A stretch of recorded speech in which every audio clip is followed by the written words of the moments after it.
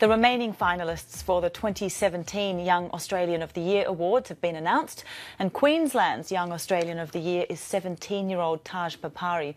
He's a tech entrepreneur who developed a build-your-own tablet he calls Lego of the 21st century. Taj Pabari joins me now from Brisbane. Taj, firstly, congratulations. How do you feel? Good afternoon. Thank you very much. Yeah, it was an amazing feeling. Had no intention of even walking away and saying a speech. Didn't even prepare one. So really appreciative to the Queensland people. Yeah, okay. It's pretty incredible. You're only 17 and this is not only your first business. You started in business at 11. What has made you kind of such a big picture person? Yeah, definitely. So I think got involved with some awesome people from a very young age. Success by association. You surround yourselves with absolutely awesome people. Some of that awesomeness does rub off on you as well. And surrounded myself with some awesome people like J&O and Andrew Bruff, Jock Fairweather, and got started. Okay, but there must be something else in there as well. Having awesome people around you, but also having the ideas, having the confidence, having the vision to then pull them off. Yeah, definitely. I think some element in that as well. Look, big believer of the idea of learning, so failing while simultaneously learning, and obviously mix that with awesome mentors. And yeah, I think success is pretty much comes with that. So yeah, really appreciative of everyone who's been part of the journey. So tell us about this social enterprise. One aspect I'm really interested in is that you believe that young people can't just play with technology, they need to create it and build it themselves. Is this the idea behind your tablet?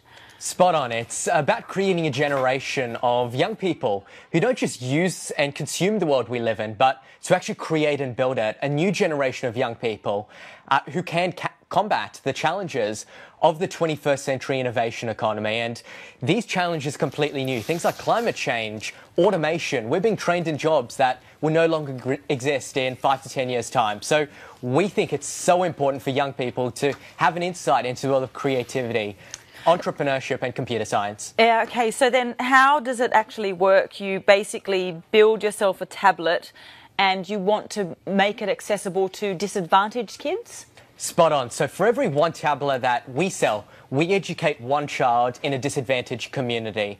So we've visited many Indigenous communities here in Australia, leaving our tablets all around the place, running workshops, teaching them about, hey, you do have the power to create. You too, as a 7-year-old living in potentially Yarrabah and Cairns, you too can change the world.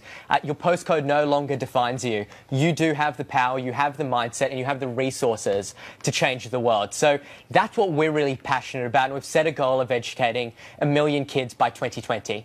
It is actually amazing just looking at you speak. You've just got so much confidence and passion. I can imagine that for young people who interact with you, they're so inspired. You often look at inspiring people and you think, oh, well, I'll be like that when I'm 30 or 40 years old. So for an award like this for a Young Australian of the Year, I can presume that it does inspire a lot of people because people can look at you and say, oh, well, gosh, he's only 3 or 4 years older than me. Maybe I can really achieve something.